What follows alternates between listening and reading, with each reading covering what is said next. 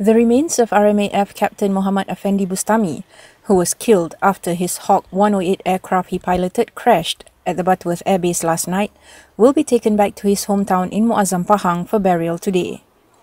According to his sister, known only as Noor, she and Affendi's wife were at the hospital to identify his remains before it was taken back to their hometown for burial following the completion of post-mortem.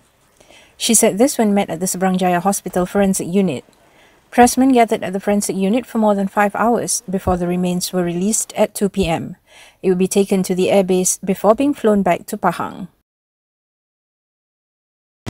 Telefon baru percuma untuk semua.